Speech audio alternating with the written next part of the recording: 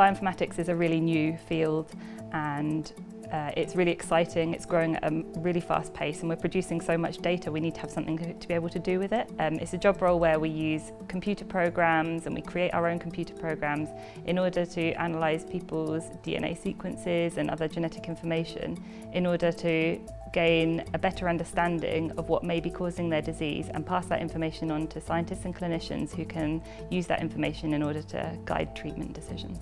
As a trainee, we don't really have very many typical days. We are involved in loads of different projects. So one that I'm involved in at the moment is using network maps, and that looks at how different genes and different proteins interact with each other. And that means that we can use that information in the future if we want to do research or design new gene panels to make sure that we're encompassing all the genes that might have an effect on that patient. On the scientist training programme, people have come from a range of different backgrounds. So there's people who've come from a more genetics background, as well as other biological subjects. And some people have come from more of a statistical background and even other computer science areas as well.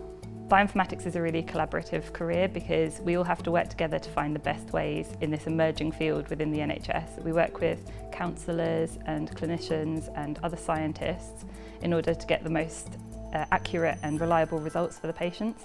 And I also really enjoy that it's really new and emerging, and we meet up with all the other bioinformaticians very regularly in the country who are in the NHS and discuss all the different topics that are coming up and emerging and how we're going to tackle different problems.